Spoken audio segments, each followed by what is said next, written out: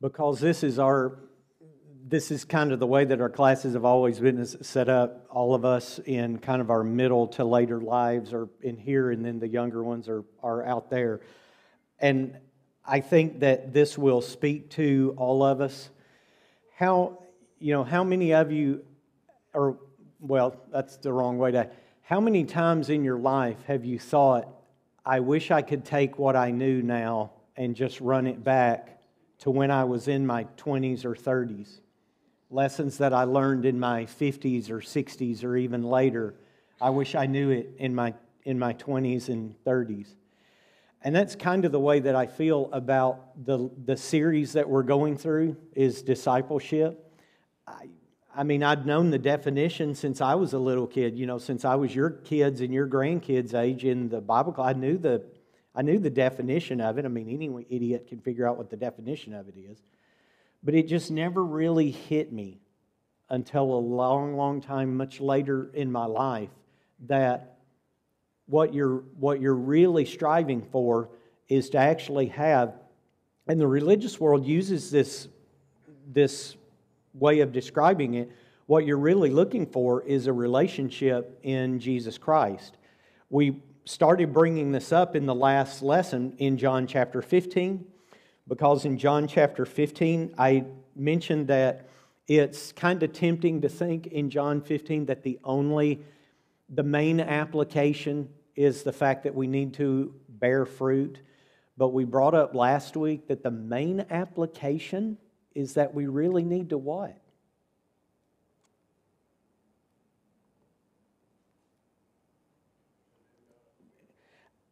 In verse 4, let's put it in, James isn't wrong, let's just put it in the language that John 15 uses. So the specific issue is not, the main issue is not that we bear fruit. The main issue in verse 4 as a disciple is that we what? Abide in Christ.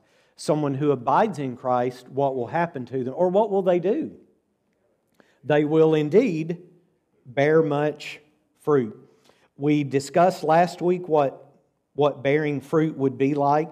We had actually, I've already went past that story, but we looked at two ideas.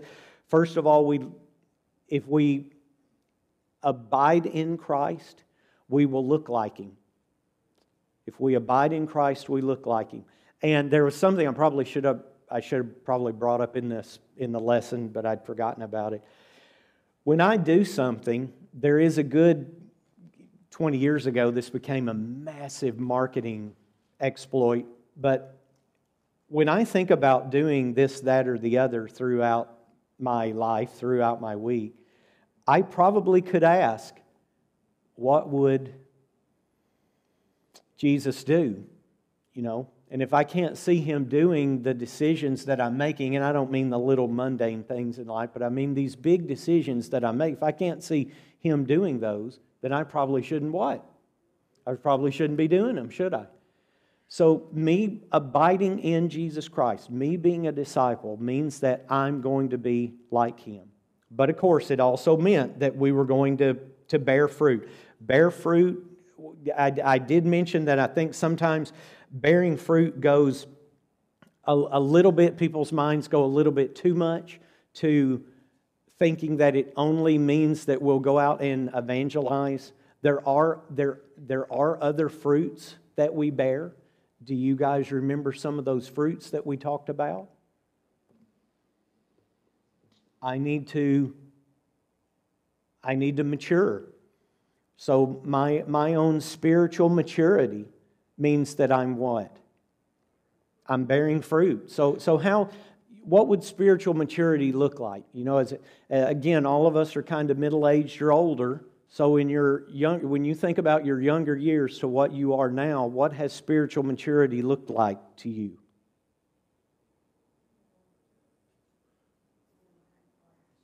So what does it look like to you? What does your increasing spiritual maturity look like? Okay. So James had mentioned that it means that you're knowing God better. That's a good one. What else can it mean? It means that you can be a better teacher. Sure. That one actually can be wrapped up in a couple of these that we'll talk about. What else?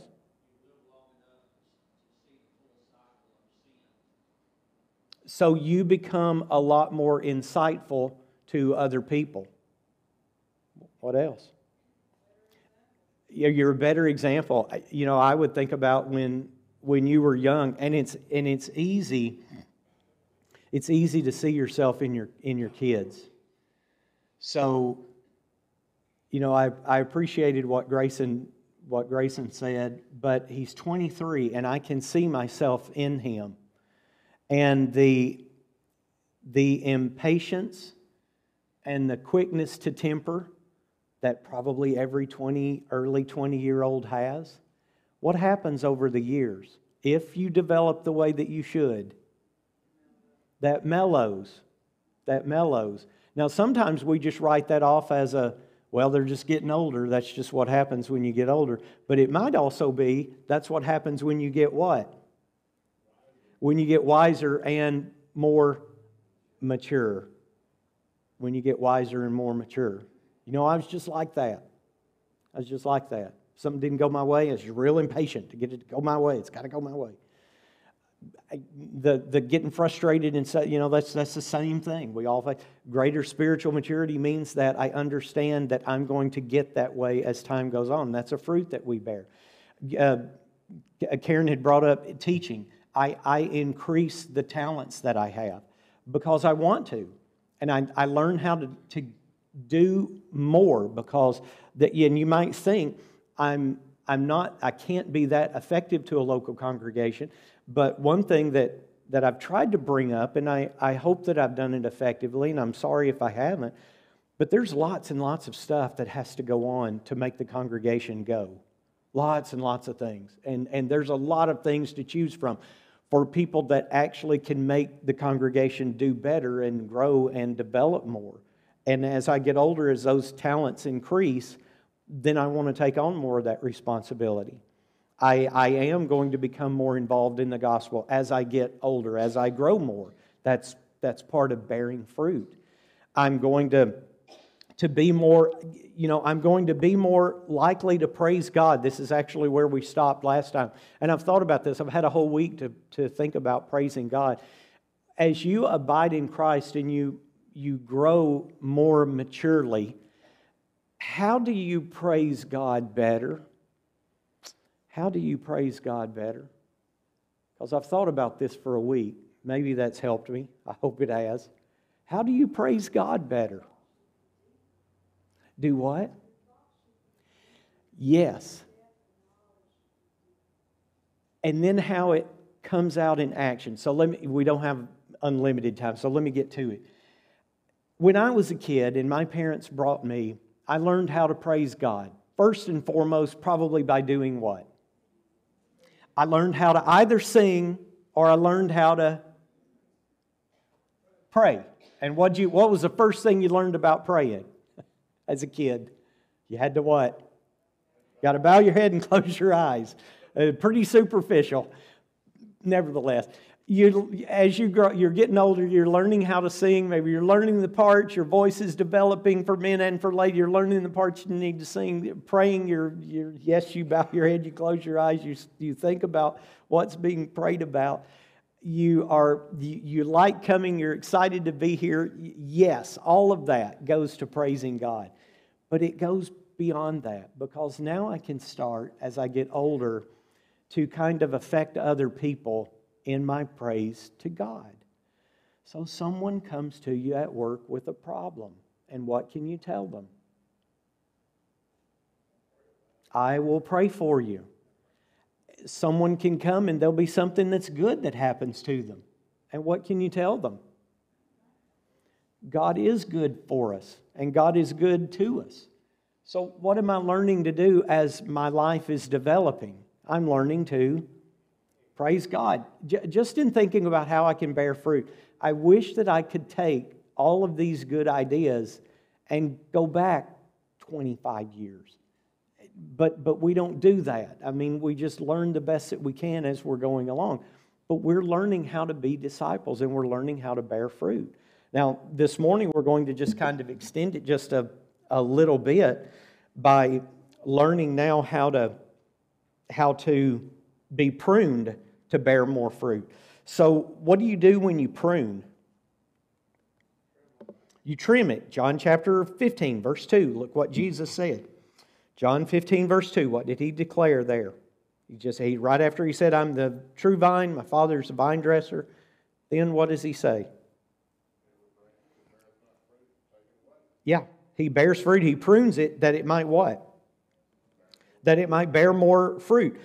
So when we grew here, so we don't have a lot of crepe myrtles in Tennessee, or at least I didn't grow up with crepe myrtle. Grew up, got here, we put in crepe myrtles because that's what everyone had on the street. So what are you supposed to do to crepe myrtles in February? Well, Denise, let's not have the debate. Let's just talk about what 98% of the people do. What do? You cut them back. You cut. Let's say that the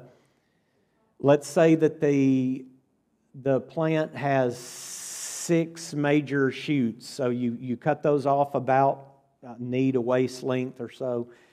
Over the course of the spring and the summer, what happens to those 6? They make about how many? About 100. They make about 100. I could take pictures of mine, and I will show you that the 6 that you cut off, by the time you reach now, September, October, they made about 100. You cut them back, and what happens to them? They what? They prune out. They explode out with growth. Now, Denise, if I would have known that when I moved here, probably wouldn't have done it. Because I only have 6 times the amount of work every year now.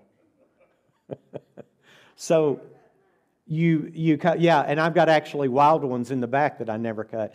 So the point is, you cut stuff back so that it'll what? So it'll prune out. Roses, would roses have been a safer thing to say? Every once in a while, Jenny, of course, when it's 105, Jenny sends me out to deadhead the rose bushes. You got to deadhead them. So you cut them all back so that they'll what? So that they'll bloom again. I get cut back, I get pruned back so that I can come out again. So, question is, how can God prune us? Psalm 119 verse 9, what does it say? Psalm 119 verse 9. It's good discussion. You get kind of carried away. I forget about the forward movement that class needs to have. Psalm 119 verse 9, what does it say?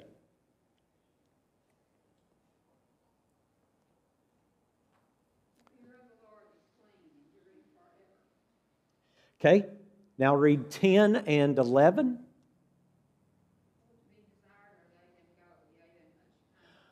Oh, 119, I'm sorry.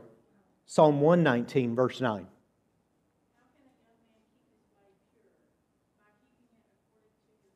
Okay, read 10 and 11 as well.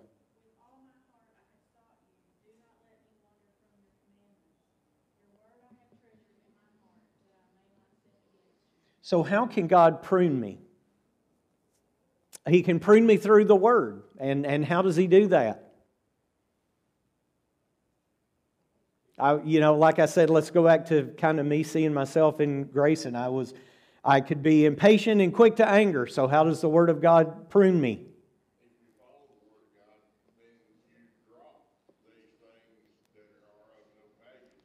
Right.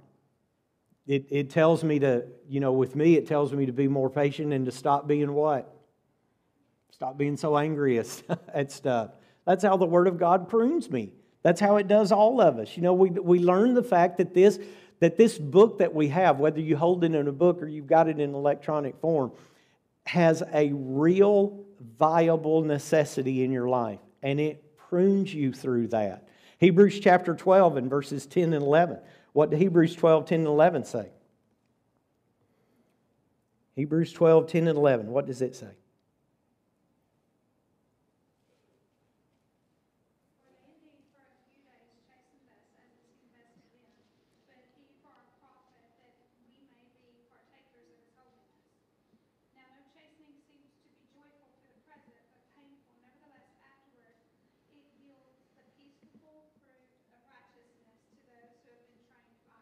This is getting in, there's some territories in, not only in Scripture, but there's some territories just in the existence of all of us that are difficult to wade into. This is kind of one of them. And the reason why I have trepidation with it, and maybe someone else, Jim might not have any trepidation at all, but the one thing that I would have trepidation with is that things happen to me, and they can be bad things. And I know that those bad things are from what source? They're from the devil. The devil created the fact that this world can be affected by hurricanes, and people can lose their lives, and they can have stuff that's destroyed. It's just all part of the way that the world changed when sin entered into it. Same could be said with the forest fires. If enough time goes by, there probably be a lot of us whose homes will be threatened by forest fires. That's just the way of the world. But for Christians can providentially use difficult times and do what with them? They can learn from them, and they grow from them. They can be profited by them, because the Lord, while Satan is using all of the difficult, terrible, horrible things to us to try to get us to what? To sin. God uses them. They exist. There's nothing you can do other than the fact that just accept that they exist. The real question comes down to, what are you going to do with the terrible circumstances? God uses them so that we can actually what? Get better. So that I can become stronger in Him. People come and they wake up on Sunday and they've got terrible pain. And maybe that pain's been there for years. But maybe it's a brand new pain. And they get up, and that can be a thorn in the flesh, a messenger from Satan that says what? Stay at home. But you can, and this is just an easy way to illustrate it because we're all sitting here, but you can use it as an opportunity to what? To overcome the physical and learn, just like 2 Corinthians 4:17 and 18 would say, that while my outer body is going to have a lot of problems, in fact, my outer body over time is going to diminish. It's going to, the only word that's coming to mind is disintegrate. That's not a great word to choose. But what can happen to me internally? I can just get better and better. Just bad stuff exists on the face of the earth. And we have choices as to what can be done with those. God is always in the background writing to us, telling us that when those bad things happen, if you'll use them to draw closer to me, then it's like chastening that you gave to your children so that they would what? Act better the next time. That's how I can grow. Thinking about another one. In James chapter 1 and 2 and 4, and also in Romans chapter 5 and verses 3 and 4, when we suffer, what do those sufferings allow us to do? Both James and Romans brings this up. They test our faith, and they let us then grow with more patience, grow with more perseverance, and be closer to God.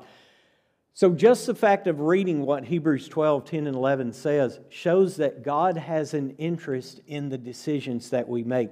God has an interest in what you do with your life and what you do with all of these circumstances that come in your life, which are just like everyone else's circumstances.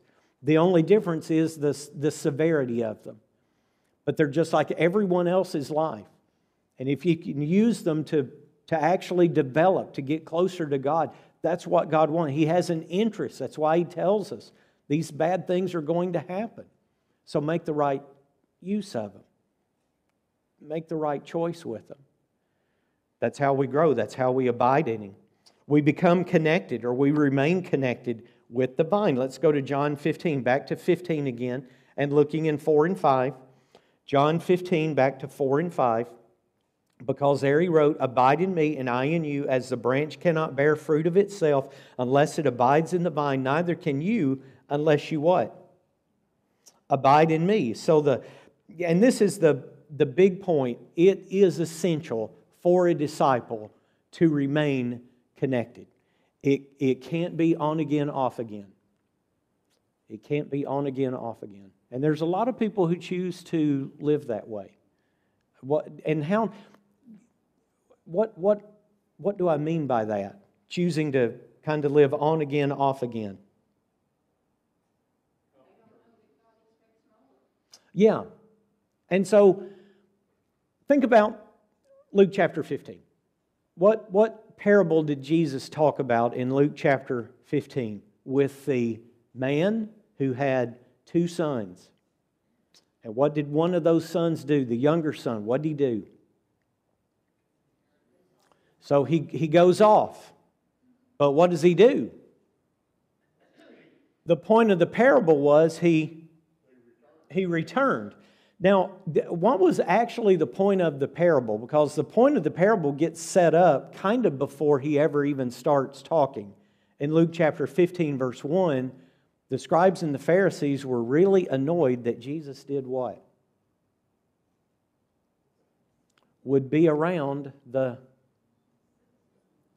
sinners.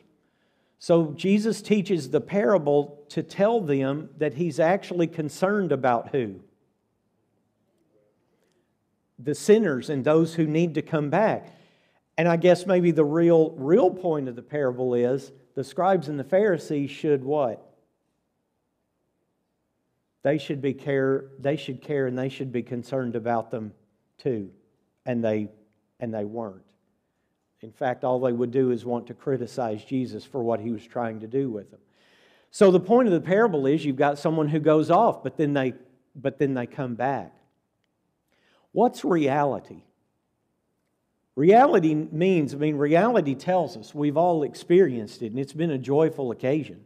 Reality tells us that some people go away and they do indeed come back. But most of them probably don't. Most of them probably don't. Can people who leave come back? They sure can. In fact, we desperately want them to. But when you toy around with the on-again, off-again nature of discipleship, there is a very high degree of likelihood that you'll find yourself stopped in the off position. A disciple is someone who abides in Christ, and they abide in their life. And yes, if you could graphically lay it out through all of the years of your life in the graph that you might make, there'll be years where you feel and you're acting as though you are really close to God. And then there'll be years where you might say, what? I wasn't as close. You know, why may I not have been as close to God? Maybe because that was a really big point in my life where I had to work a lot or something like that. Maybe it was a life, if you think about someone who was younger, maybe it was a point in my life when I was dating someone and they kind of pulled me away just a little bit. So there's times where we could go kind of up and down, but the on-again, off-again nature of it, the real problem is once you're stuck in that off position, for a lot of people, they never what? They never go back. I've got to learn how to abide in Christ consistently through my life. That's becoming a disciple. And that's what's so important about discipleship. So if I don't grow, if I don't abide in Him, then I don't produce fruit. And what happens when I don't produce fruit? We saw it at the beginning of the lesson. Jesus prunes and then does what with them? Casts them in the fire.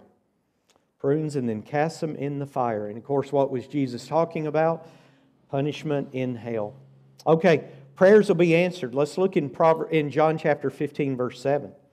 John chapter 15, verse 7. But start in verse 5 to kind of get our context. I'm the vine, you're the branches. He who abides in me and I in him bears much fruit, for without me you can do nothing. If anyone does not abide in me, he's cast out as a branch and is withered. They gather them and throw them into the fire. They are burned. We just spoke about that. In 7, though, if you abide in me and my words abide in you, you will ask what you desire and it will be done for you. So, God will answer our prayers.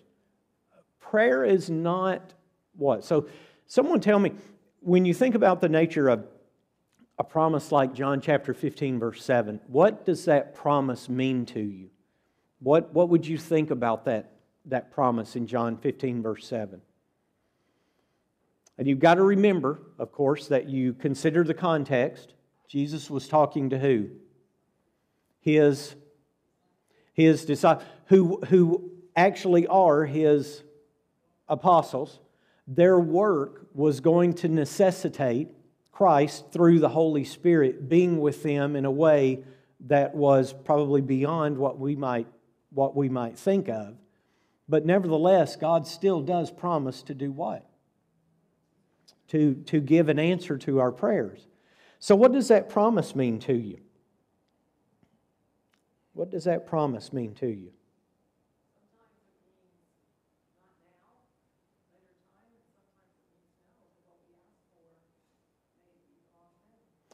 So everyone, that's right, and everyone's, well, most everyone has, well, if you hadn't shopped on Amazon, you've shopped somewhere. So you can put stuff in a cart, that's where you pay for it, but you don't have to put it in a cart, you can put it in a place for later. And what is that place called?